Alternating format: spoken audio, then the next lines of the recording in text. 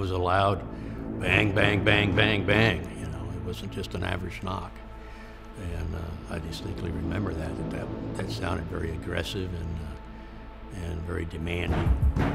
We were both asleep when I heard somebody pounding on Charlie's door. And I got out of bed.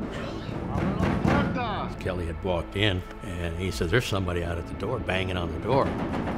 I had got up, went over to the door, and asked who it was. Yes. That was when they first said anything, communicating to me that they needed to come in the room. I couldn't tell how many people were out there by the talking back and forth. I couldn't tell if it was one or four. Charlie was very suspicious, so he ran into where the other door was and opened it up a little bit and peeked down a hall. I actually went over to the adjoining door and looked out. They were in plain clothes, guns drawn, they had pistols. They look up, and they saw me looking at them. We were trying to deal with this in as calm a way as we could, trying to assess what our options were. No panic, just trying to find a solution, a way to get out of this situation without getting ourselves hurt. I was thinking how helpless we were, that there really wasn't any other option.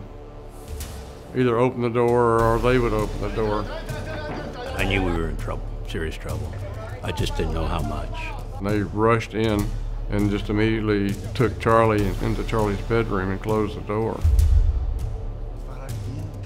I'm being interrogated, and I see another man walk in. Walks around the corner of the bed, stands right in front of me. He raises his pistol with the hammer cock. He brings it up and aims right at my head, right between my eyes. He's looking right at me, and he says, "Yo soy René Benitez." "I am René Benitez." It's never fun when somebody has a pistol pointed at you. You wonder if he knows what he's doing, or is he going to have an accident, I had no idea what their intentions were.